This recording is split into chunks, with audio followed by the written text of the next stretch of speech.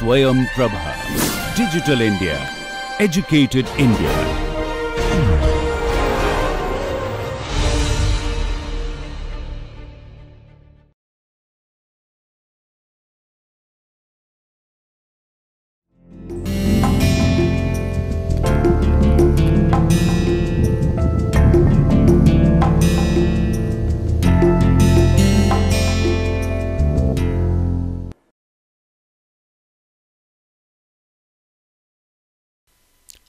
Namaste.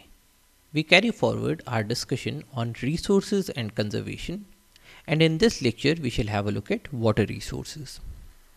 Now we have looked at water resources before when we were dealing with hydrosphere. So we had discussed that if you look at the distribution of water on the planet, then around 97.25% of all water is there in the oceans. Around 2% is in ice and snow, 0.68% is groundwater, and the other sources like lakes, soil moisture, atmosphere, rivers and streams, and biological water make up the rest. And this water keeps moving with the hydrological cycle or the water cycle. Now, if we look at this distribution of water, a few things stand out. One, the largest source of water, which is the oceans, 97.25%, is saline water. And so if we talk about our population requirements, then this is a major chunk of water that we do not use or we cannot use for a large number of purposes. We cannot use saline water for drinking, we cannot use saline water for irrigation. If we were to use this saline water, it would have to be treated with tremendous requirements of energy and infrastructure. So this is one major chunk of water that is not quite usable for our purposes or most of our purposes. Similarly, the ice and snow cover, this is 2.05% of water, and this again is something that we cannot use in a large number of cases, because to convert it into liquid water we will have to melt this snow and ice, which again requires a lot of energy. And so as much as 99.3% of water is something that is practically not available to us for our daily usage. So the water that is available to us, the largest another chunk that we have is the lakes, but that is a very small fraction of total water, 0.01%. Soil moisture is also available for us if we want to do agriculture, because plants can make use of this water. Atmospheric water comes down to us in the form of rain, and rivers and streams again are an available source, but this is a very small source, 0.0001%. And we also have biological water, which is water present in the plants and animals. So this is again a very small source of water. So the major chunks that we have are the groundwater, the lakes, and the rivers and the streams. Now the water that is available to us is very unequally distributed. So we had observed that when we talk about geography, we are interested in how certain phenomena are distributed around the world and the causes of those distributions. Now in the case of the water that is available for use by humans, it is also very unequally distributed. So if you look at the internal renewable freshwater resources, what does that mean? It refers to the quantity of internal fresh water from inflowing river basins and recharging groundwater aquifers. That is, we are considering the amount of water that is coming to us through the rivers and the water that is coming to us through groundwater recharge. Now in this case, in South America, there is a very large amount of internal renewable freshwater resource, as high as 12,727 cubic kilometers. In North America, it is just half of that, 6,077. In Eastern Europe, it is even lesser, 4,448. Sub-Saharan Africa, even smaller, 3,884. East Asia 3410, Western and Central Europe 2129, South Asia 1935. Now the other portions are very small in size, so these are the major regions. In Middle East it is as low as 484. Central Asia again is a very arid area, so here again you have 242 cubic kilometers. And in Northern Africa, now Northern Africa is again mostly Sahara Desert, so here again you have only 47 cubic kilometers. So different areas have different amounts of fresh water that is available to be used by different people.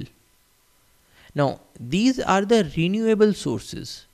We also have a large number of non-renewable sources, such as those aquifers that are not getting replenished now.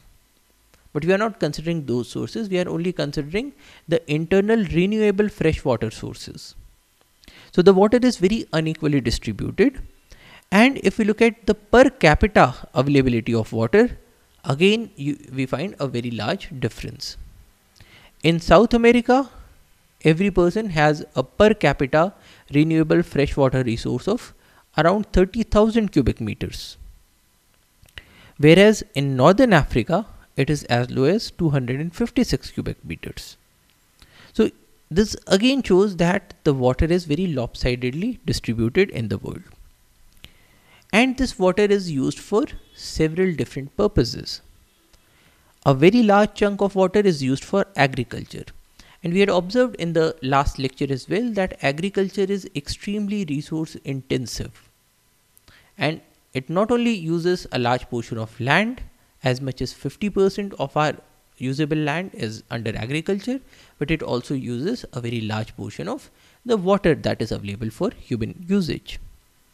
And in certain areas such as China or India or Southeast Asia or in the United States, we are using a very large amount of water for agriculture.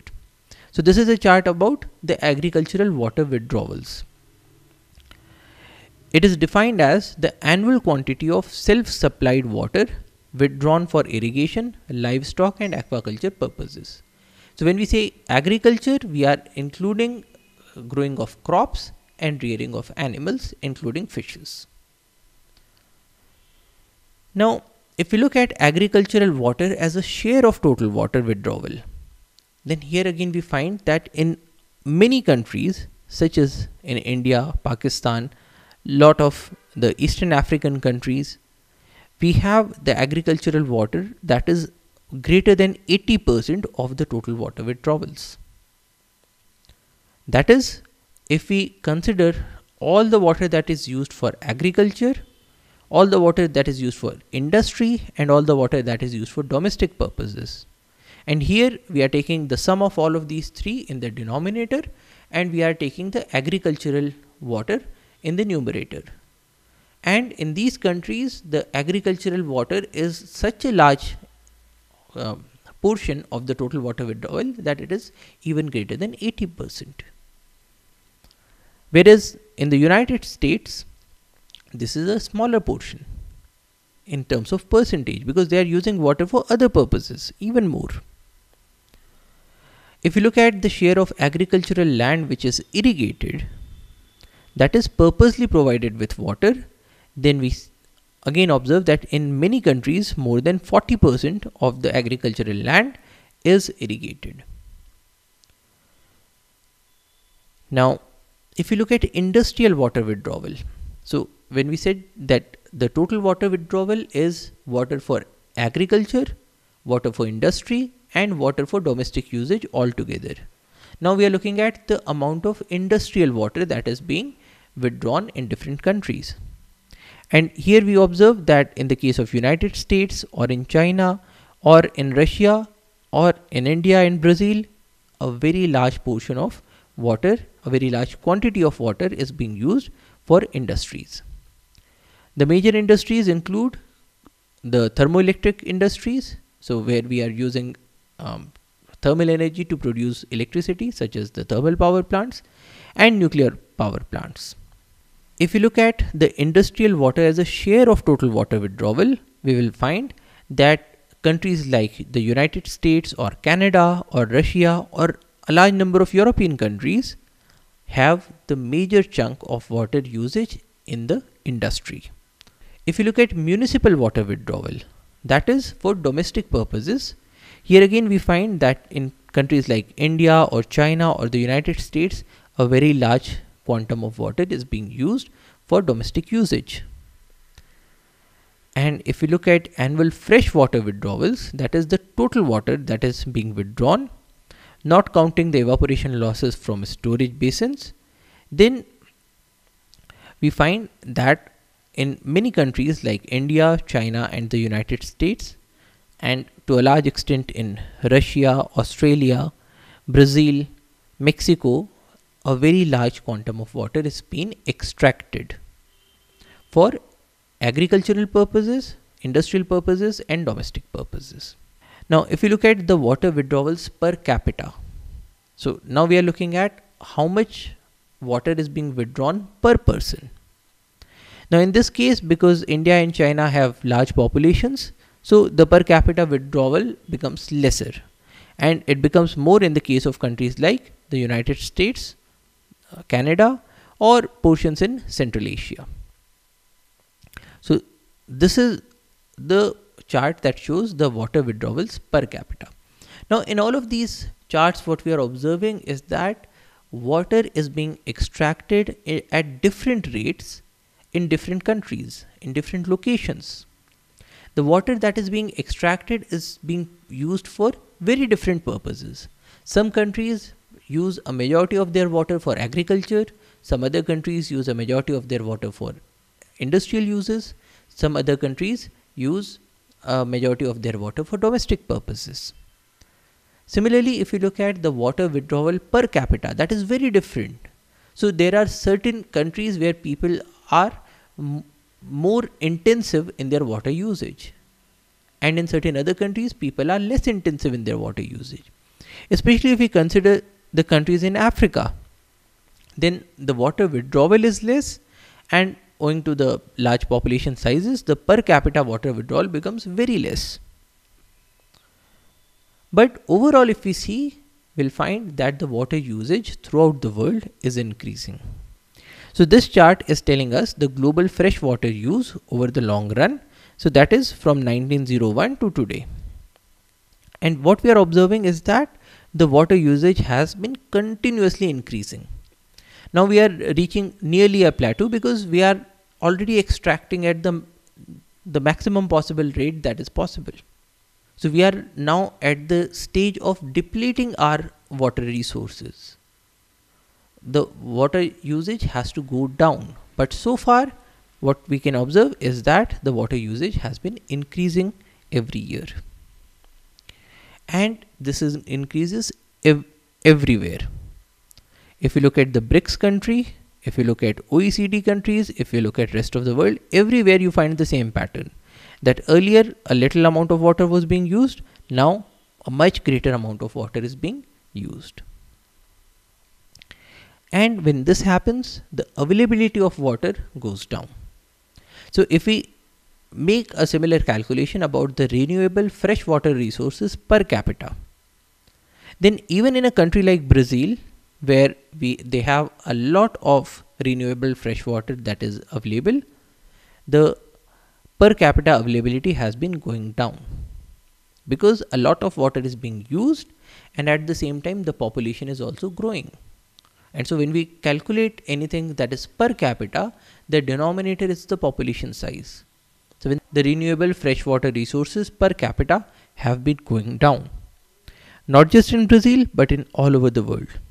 So if we look at the chart for the US, it is going down. For the world, it is going down. For each and every country, it is going down. So the crux here is that the water availability is decreasing. And often the amount of water that we are extracting is very much greater than the renewable availability. So if we look at the freshwater withdrawals as a share of internal resources, we find that a large number of areas, mostly areas like India and Pakistan or Northern Africa, are facing extremely high stress, which means that in these regions the water is being extracted to the fullest possible capacity. In certain cases, we are extracting more water than is being recharged into the aquifers, or more water that is being available in the streams. Now, this is possible for a certain period of time, because in any case, if you look at the groundwater aquifers, they have been recharged over millions of years. But we are overusing that water. We are using it at such a fast pace that for the first time ever, we will have a situation when the aquifers are completely out of water. So this tells us that the waters are facing a huge amount of stress. And a large portion of this water is being used for agriculture.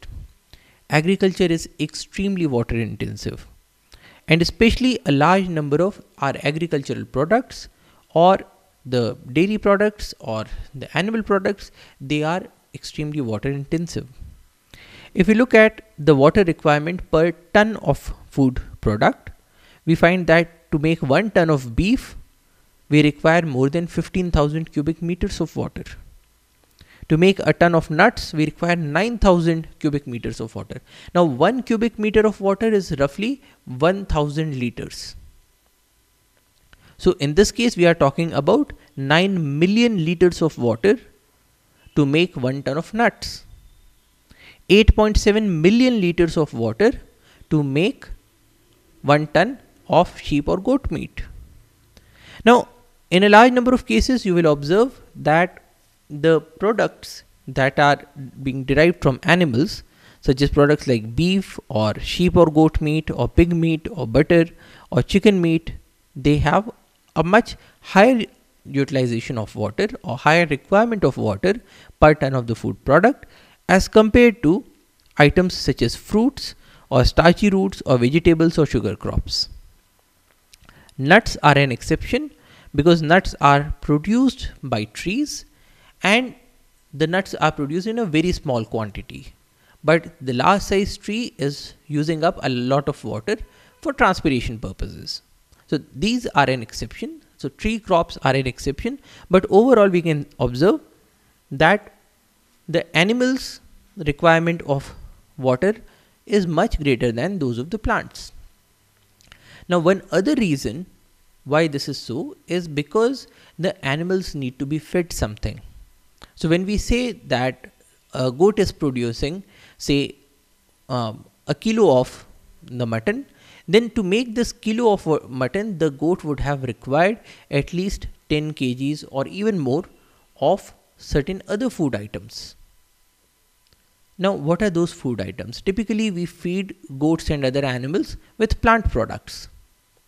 So we will be feeding them with things like coarse grains or grasses, and in these cases, the water that is required for the production of these coarse grains or grasses also adds to the amount of water that is needed to make 1 kilo of mutton. And so in a large number of cases, we will observe that when we talk about animal sources of food, they are much more water intensive as compared to plant sources of food, with the notable exception of nuts that are derived from trees. If you look at water requirement per kilocalorie of food, here again we find the same thing. For 1 kilocalorie of beef, you require 10.19 liters. To make 1 kilocalorie of sheep or goat meat, you require 4.25 liters. Whereas to make 1 kilocalorie of cereals, you require just half a liter of water. To make 1 kilocalorie of starchy roots, you require just 0.47 liters of water. So typically the animal sources require more water, the plant sources require less water, with the exception of nuts.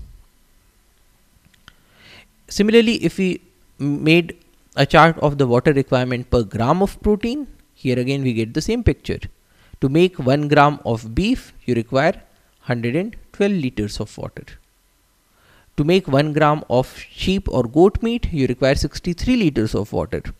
But to make 1 gram of pulses protein, you require only 19 liters of water. So there is a huge quantum difference between 19 liters or 21 liters and 100 plus liters. So agriculture requires lots of fresh water. Here again, if you look at the freshwater withdrawals that are happening per kg of food product, for cheese we are taking out more than 5000 liters of water to make 1 kg of cheese. We are taking out more than 4000 liters of water to make 1 kg of nuts. But in the case of root vegetables, we are taking just 28 liters of water per kg of root vegetables. For potatoes, it's 59 liters, and so on. Similarly, if we look at the freshwater withdrawals of food per 1000 kilocalories, here again we get the same picture. The higher water requirements are for things like prawns, fish, tomatoes. Now tomatoes require more water because it's a juicy crop. Cheese, milk, beef, pig meat, nuts, and then we get the plant products like rice or apples or groundnuts and so on. So on the lower side we find mostly the plant products, on the upper side we find mostly the animal products with certain notable exceptions like tomatoes. Now nuts are not figuring here, nuts come a bit down because tomatoes also have very less amount of calories.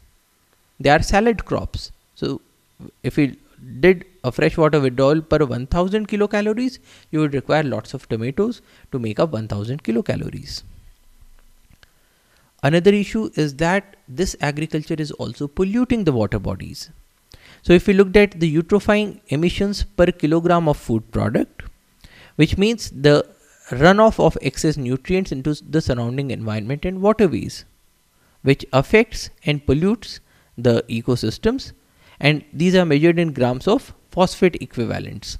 Now here again, if you look at the more polluting food products, these are beef from dairy herd, beef from beef herd, fish, prawns, cheese, again a dairy product, lamb and mutton, pig meat, poultry meat.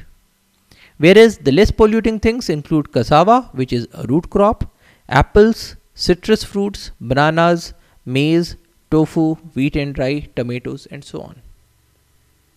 So here again what we are observing is that the agriculture is a hugely polluting business.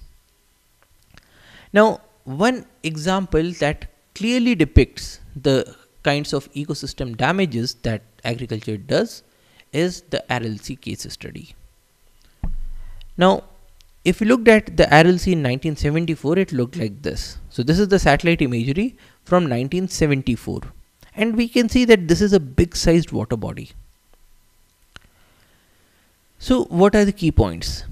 Formerly it was the 4th largest lake in the world with an area of 68,000 square kilometers. So it's a very large lake. So you can observe it here. Here the scale is 168 kilometers. So this is roughly like 200 kilometers by roughly 400 kilometers. So it was formerly the largest lake in the world with an area of 68,000 square kilometers. In the early 1960s, the Soviet government decided to divert waters of these two rivers, Sir Darya and Amur Darya, into the desert to enable cotton production. So basically the government decided that we want to make this area more prosperous, and because this is an agricultural region, so we are going to incentivize agriculture. To incentivize agriculture, we need to bring down the costs. And one way to bring down cost is by making water easily available. So what they did was they took waters from two rivers, Amur Darya and Sir Darya, which were earlier putting their waters into this lake, and now this water was diverted into the desert region. And in the desert region, the government incentivized the production of cotton. Now this is very similar to what we are observing even in our country, where huge canals are being built to divert water rivers for agricultural purposes. Now nothing wrong with that, because agriculture requires water. But it becomes an issue when we overdo it. Now in this case, a large system of canals was created, and when water stopped flowing into the Aral Sea, it started to shrink. So what was happening was, there were two rivers that were flowing their water into this Aral Sea. Once you cut the rivers, so now less water is flowing into the Aral Sea. But the amount of evaporation is still going on. Now, with huge amounts of evaporation and less fresh water to replenish it, the salinity of the Aral Sea also started to increase. So earlier it was a freshwater ecosystem.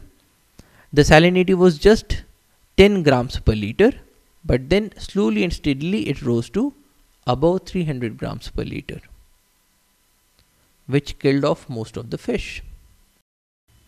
Now at the same time, the pesticides and fertilizers from cotton fields started to reach the Aral Sea, increasing pollution and killing off most of its natural life. So what was once the fourth largest freshwater lake in the world was now slowly and steadily it was dying off because of increased salinity and lots of pollution. The cancer rates, infant mortality and diseases have gone up. So this is not without consequences for humans. The humans that live nearby are now suffering from several diseases, and there is a huge infant mortality in the region. Dust storms and salt deposition impacts local communities who have already lost employment.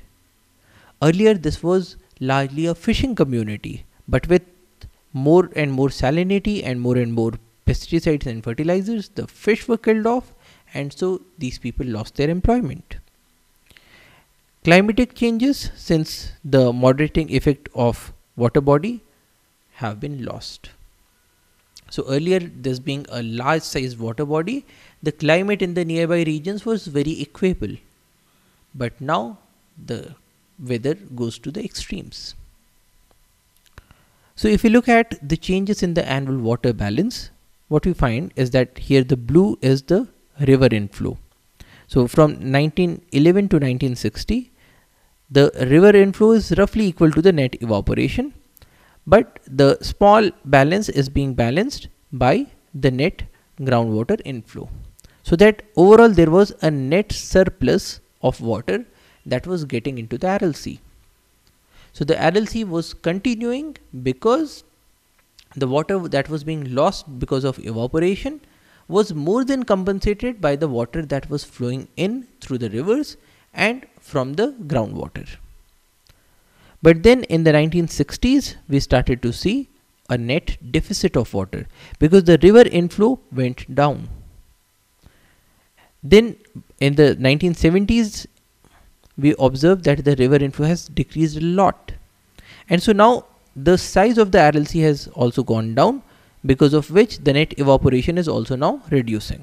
Now this reduction in net evaporation is happening because the lake itself has shrunk. So the surface area has gone down and there is a huge net deficit of water. In the 1980s, again we find the same thing. The river inflow has gone down even further and there is a huge deficit. Now by this time the governments understood that okay, we have done a major blunder, and so some amount of water was now permitted into the Aral Sea, but still it is facing a huge deficit of water. So if you look at the Aral Sea through the time, this is how it looks like. So this is the image from 1984, and we'll now just move through the different images. So from 1984, every year you will observe that it is shrinking a bit.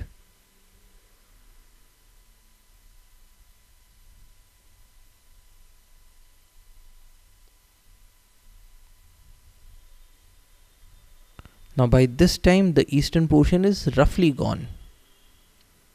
See, it has become so small. Now this is the image from 2009. So in 2009, what used to be all of this used to be Aral Sea, but now it is only this small stretch.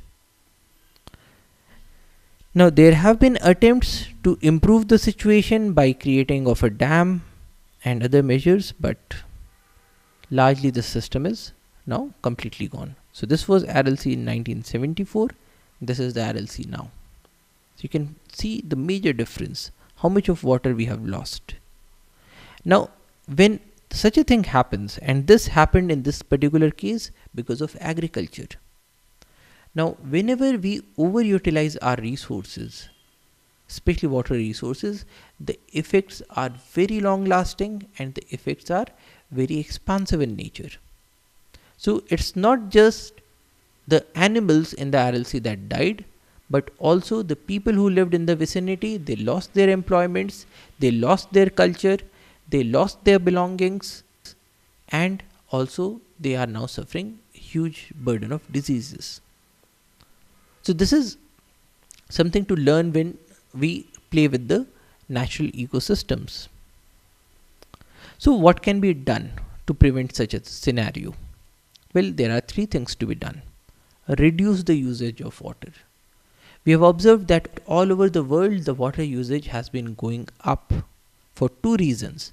One, our populations have been increasing, and two, we are using more and more amount of water.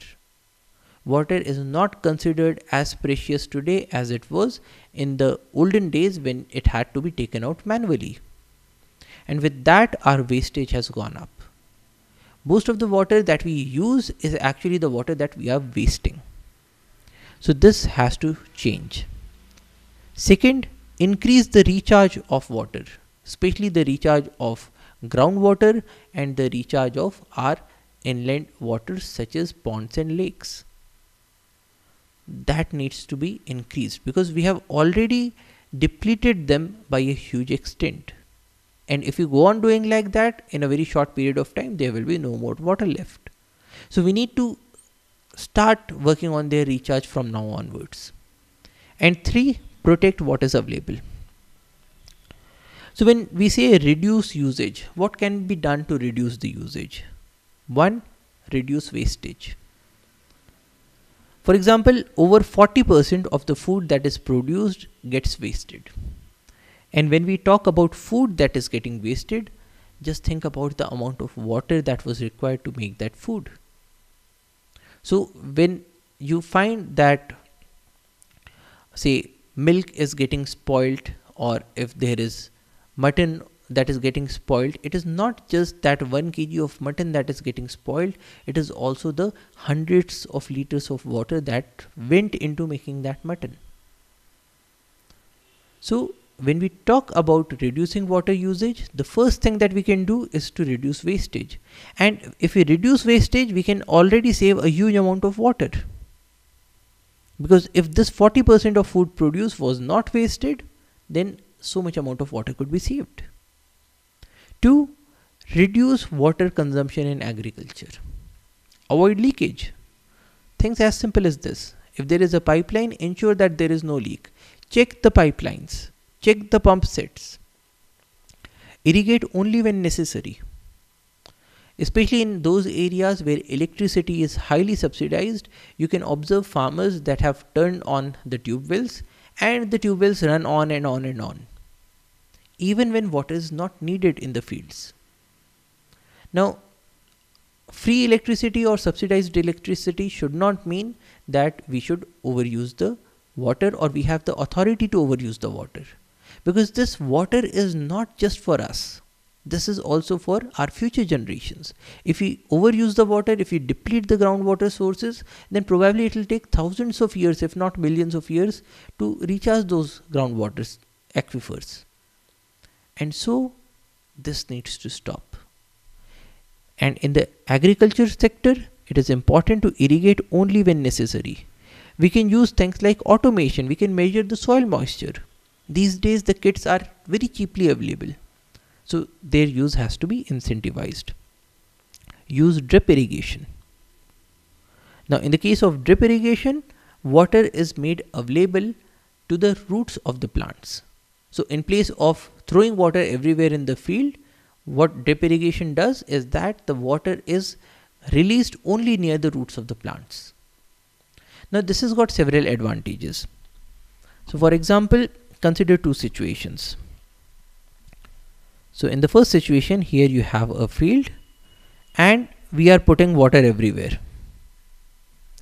So now everywhere you will find a situation that there is soil. Probably the soil also has a lot of fertilizers, plus you have water. The issue is that it will lead to the growth of a large number of weeds everywhere, because they are getting water, they are getting soil, they are getting fertilizers. And now we will have to spend money to take these weeds out, to eliminate these weeds, or we will have to spray things like weedicides, which again are toxic chemicals.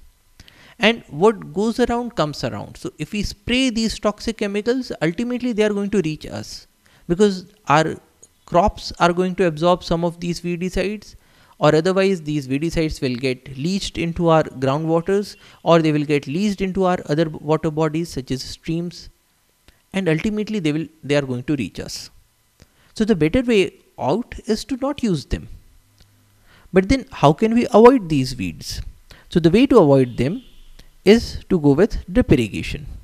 Now in the case of drip irrigation, wherever we are planting the useful crops,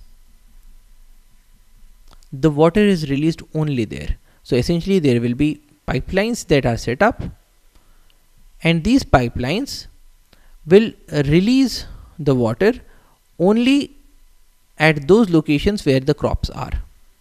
So the water will be released here, the water will be released here, the water will be released here, and so on. And the water is released drop by drop, and it is released at a pace at which the plants actually use it. So when we use drip irrigation, then the water that is getting evaporated or is getting transpirated by the plants, that is replenished. But we do not overdo the irrigation. So water is not available in other areas, which means that if there is a weed plant that tries to grow here, it does not get water. So the weeds automatically get eliminated to a very large extent.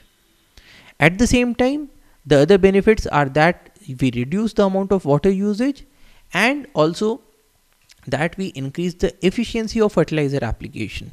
Because if you need to apply fertilizers, you now don't have to spray them everywhere. You can just add them to the water source, and these fertilizers will be provided right to the roots of the plants. So drip irrigation needs to be incentivized. Cover soil with ground cover fabrics or use mulching. Now what is that? When we have these plants, one other thing that can be done is to cover the other areas with something, and this something can be things like ground cover fabrics or just mulch. You can even use used straw or excess leaves that have fallen, and they can be used to cover the ground. Now covering of ground using mulch provides several advantages. So when we are using mulching, the first thing is that it prevents weed growth. Why? Because the weed require sunlight, and once you have covered the ground with a fabric or with the mulch, then you cut down the supply of sunlight, and so the weeds cannot grow here. 2. It conserves moisture. Why? Because it prevents sunlight from desiccating the soil. It is acting as a cover on top of the soil. 3. It prevents erosion. Again, by covering the soil, it is providing a protective layer. 4. It regulates the temperature in the soil. So in the night time, the soil will not become extremely cold. The crops will not be damaged through things like frost, because it is an insulating layer. So when we use these techniques to conserve moisture, they also have a large number of other positive side effects. So why not use them? increase soil health with lots of compost and supporting organisms. Now, compost and supporting organisms such as earthworms increase the fertility of the soil, but they do that without causing pollution, because we are not using industrial chemicals, we are not using artificial chemicals like fertilizers to improve the soil. This is being done naturally at a pace that provides the plants with the requisite nutrients. In the case of fertilizers, the problem is that if we apply too much of fertilizers, it kills off most of the organisms. It gets washed off into the water streams. But in the case of composting or using earthworms, such drawbacks do not occur. So the water is preserved. It is not contaminated. Use contour farming. Now, what is contour farming?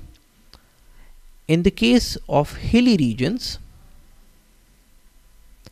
we can plant our crops in contours. That is, at all the locations that are at the same height, we can make the plants grow there. Another way out is by using stepped agriculture. So that is, the fields will look like this.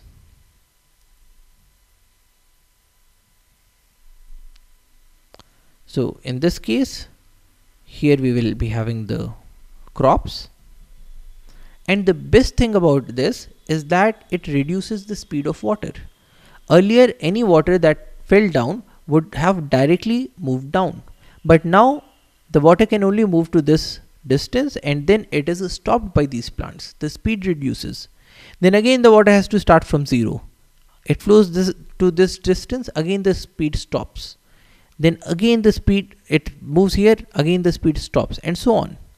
So at all locations, the water is moving at a very slow speed. Water moving at slow speeds means that there is less amount of erosion, less amount of sediments in the water. Plus, the water is also recharged into the hill. Because after all, what is groundwater recharge? Groundwater recharge is the process in which we make running water walk, walking water stand, and standing water to seep. That's the only thing. So if you reduce the speed of water, it has more chances of moving into the ground, of infiltrating inside, percolating down. So this is another way. Use plants with high water usage efficiency, especially drought tolerant crops. So if we use drought tolerant varieties of crops, then we do not have to pour so much amount of water into the fields. So we can cut down on water usage just by using a better variety of the crop. Or plant crops that suit the region and the climate. If it is a desert area, don't grow paddy. Grow something that requires less water. Promote dry farming, which is farming with very little amount of water. Or use rotation grazing. Rotation grazing means that if we have a field or say a pasture land, and all of this pasture land is grazed at the same time, in that case the soil will be left exposed, there will be soil erosion, and there will be desiccation of soil, loss of moisture. Whereas a much better way is to do rotation grazing, in which case we divide the pasture land into different segments, and firstly the cattle will graze in one section, then they will graze in the second section, then in the third section, then in the fourth section, and by the time they come back to the first section, the grass has had time to replenish itself. So at all points of time, we ensure that the soil is never left bare. So this can also help. Or use cover crops. Now cover crops are similar to the use of mulch. They prevent soil desiccation, and they also prevent the growth of weeds and increase profits through multi-layer agriculture. So for example, if you are growing a crop like haldi, that is turmeric, which can grow in the shade, what stops you from growing a tree in the same farmland? So if you grow say a mango tree together with the turmeric, then you can have income from mango as well as turmeric, because both of these plants do not compete with each other. And at the same time, the mango will provide shade to the turmeric so that the growth of turmeric also increases. So this is known as multi-layered agriculture. Then we can reduce water consumption in the industries by recycling water using more efficient processes.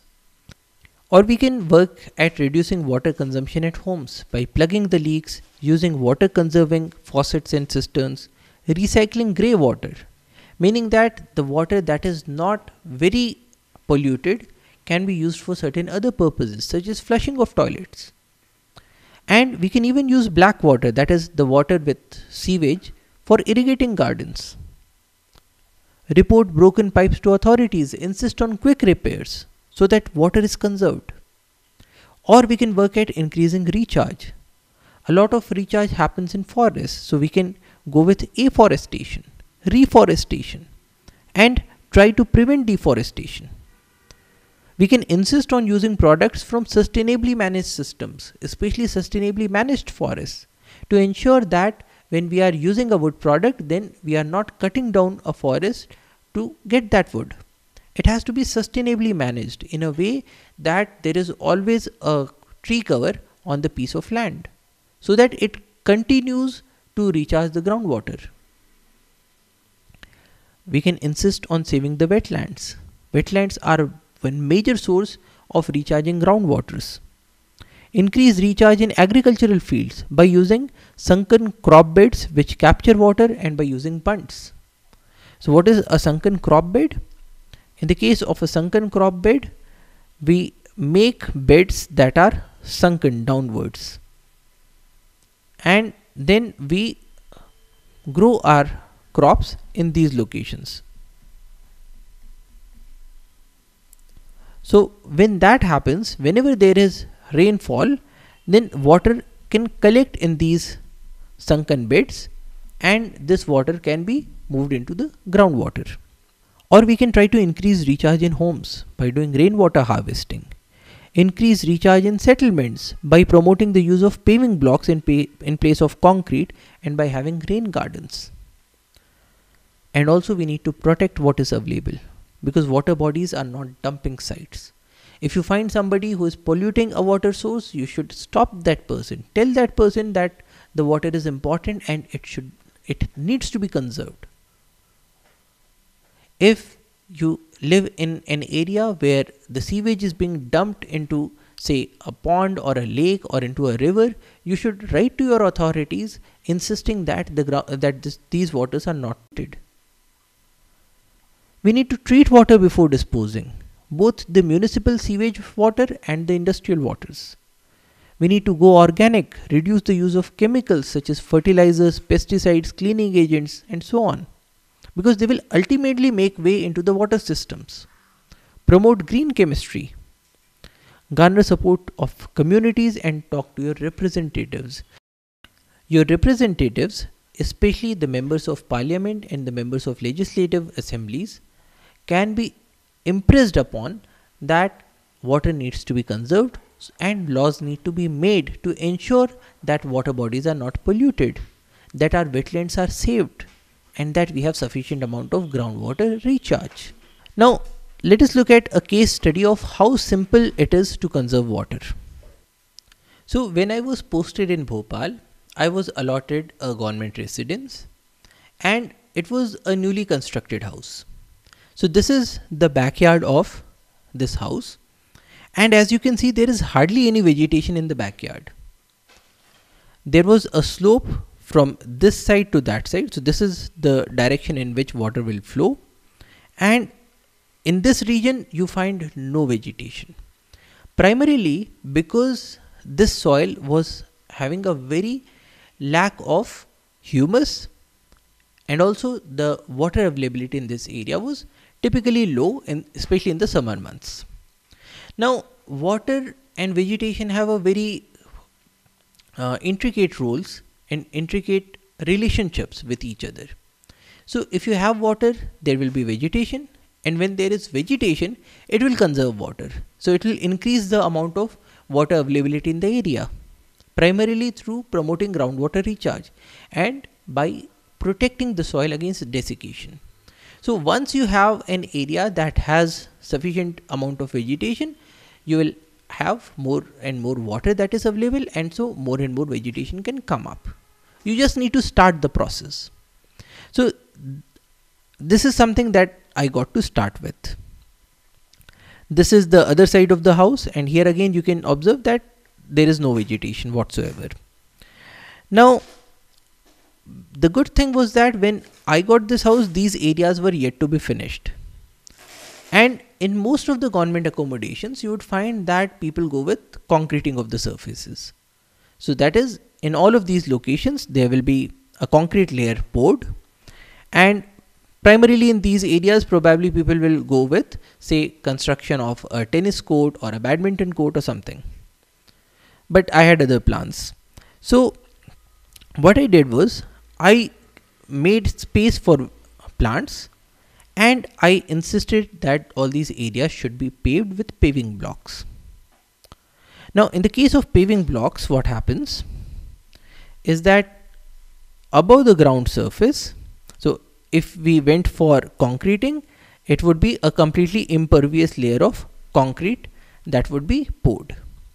But in the case of paving blocks, a layer of sand is added to the top of the soil, and above this layer we put blocks which are made out of burnt clay.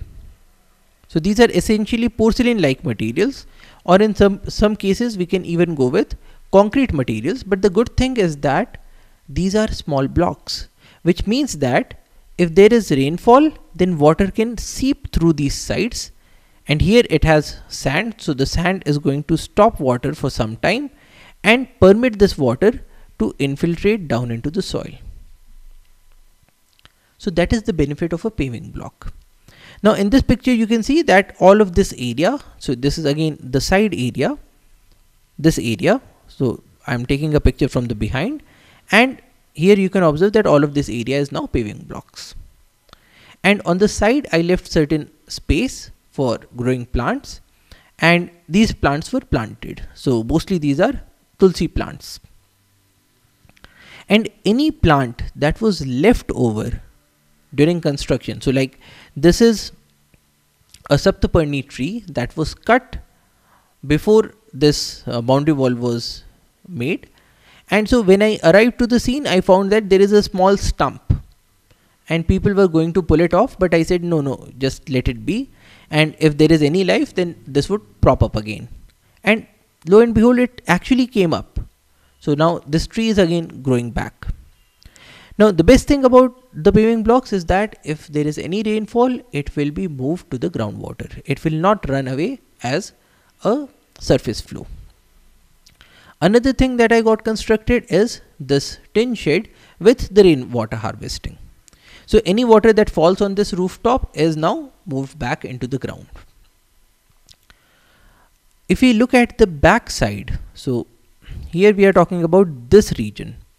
So before this house was allotted to me, all of these regions were suffering from a surface flow of water. So whenever it rained, because there is no vegetation to stop the rain flow, so all of the water would just rush down. And so there was a space that was created. So there was a big hole here on the boundary to allow for this water to move away.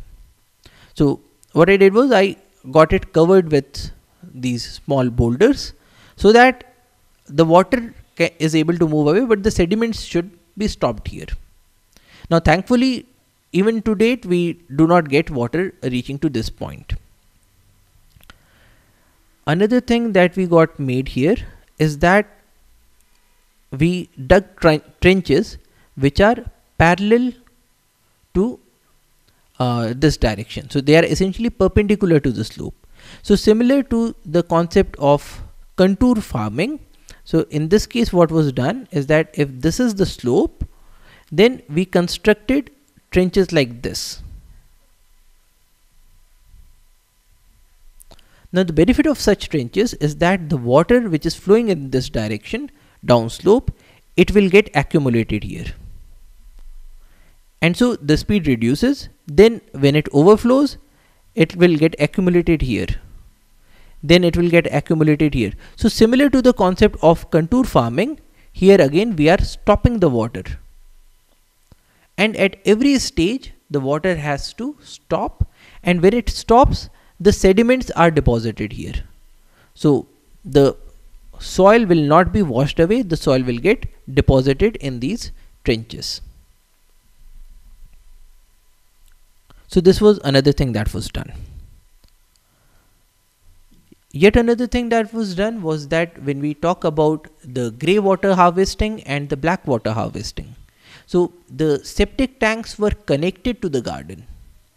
So the way a septic tank works is that you have a large sized tank which is covered, and the sewage moves into this tank through a pipe, and there is a layer of water that is maintained in the septic tank. So in this case, all the sewage will either move down to the bottom of the septic tank, or it will stay here on the top as a sludge. So especially the oily components stay on the top. Next, the outlet is made like this.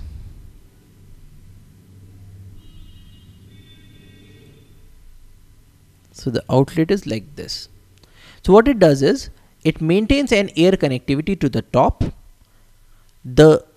These oily and greasy portions cannot move out. Plus the water that is able to move out of the septic tank is the water from a depth. So essentially you only get the treated water, because most of the solid components of sewage, they move down, they settle at the bottom. The oily components float on the top, and there is microbial degradation that is happening inside, and only after microbial degradation is the water allowed out. And this water was then shifted to the garden. So this is the septic tank, and the water was shifted to the garden. And I was allotted this house in the month of January, and by the month of October, this is the condition. So earlier, the area that did not have a single blade of grass, that area now is lush green. This is another image. So now so many plants are growing here, and some of these plants were planted. So we took plants from nursery, got them planted here, but most of the plants are the ones that grew up naturally, because any area will be having certain amount of seed bank inside, because there are a large number of seeds that are being brought to the area, say through wind or through the droppings of birds, and now these plants are also coming up. They are the majority in this garden. And this is another view. So now this is the backside, this is the slope, and now you find that all of this area is now full of plants. Now these plants have changed the composition of the soil. They have made it humus rich. They protect the soil against desiccation and against erosion, and they make the rainwater move down into the soil. So you remember the plug that we had set up? When we went to this plug in the rainy season, there was no water that was flowing through the plug, because all the water was being pushed into the ground because of these trees, these plants. And constructing a rain garden is not difficult. It is not expensive. Probably the only things that you need is to dig a small trench, maybe plant a few plants, otherwise they will come up on their own, and direct your sources of wastewater into that garden. Another benefit of a rain garden is that it also treats the waste. So the organic matter in the black water becomes humus in the soil. The mineral matter in the black water becomes nutrients for the plants. And so all this waste which otherwise would have moved into, say, a pond or a lake or into a stream, that is now being used up by the plants. So there are multiple benefits of a rain garden, and we can use simple techniques like this to conserve our water resources. So that's all for today. Thank you for your attention. Jai Hind.